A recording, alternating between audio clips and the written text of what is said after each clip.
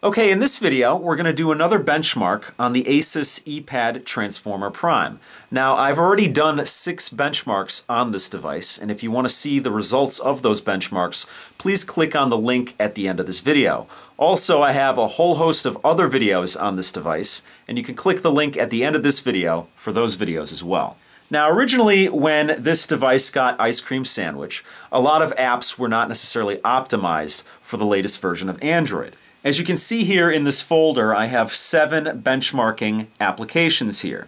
I already did the benchmarks on 6 of these applications. The 7th one, Neocore, would not run on the device. But since then, Neocore has been updated for Android Ice Cream Sandwich, and I can actually run it now, and that's what this video is all about. So let's click on Neocore here, and this is a Qualcomm benchmarking app. And it's actually very nice to look at, unlike some of the benchmarking applications out there, and it also has a cool musical score to it. So let me hit run here and let it run through its paces, and you can see for yourself what it's all about. And I'm just going to hit benchmark up here, and what this is going to do, it's going to test the frames per second that this device can handle.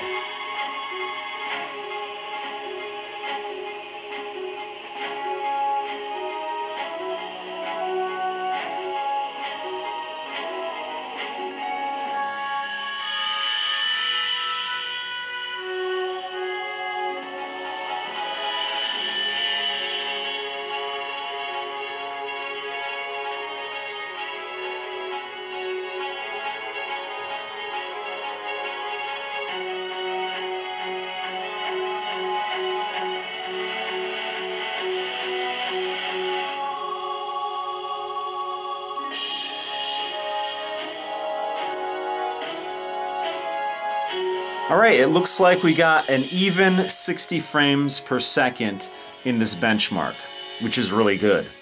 Let me back out of this and actually turn this down a little bit.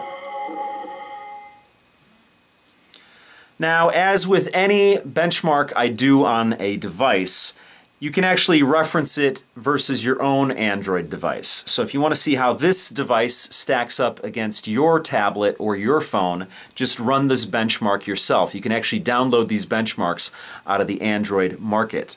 And if you want to see how the ASUS Eee Transformer Prime stacks up to previous devices that I've done benchmarks on, just check my channel. I've done benchmarks on numerous Android devices.